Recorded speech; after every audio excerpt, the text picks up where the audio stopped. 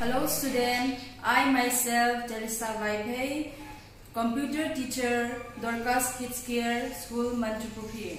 Today I will be teaching you about a computer keyboard. Did you know what is this? This is a computer keyboard.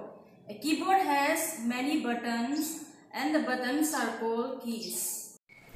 Some keyboard has 84 keys, 101 keys and 104 keys. The one which is in my hand has 104 keys. A keyboard is a primary input device. It is like a typewriter. It is used to enter letter, number and symbol. There are different kind of keys, namely alphabet keys, number keys and function keys.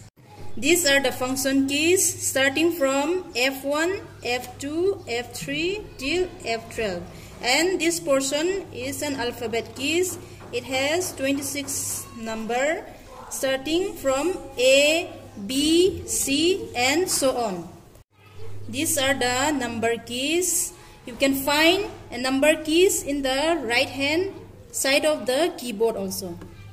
This is the space bar key, backspace key, enter key, shift key, arrow key and many more.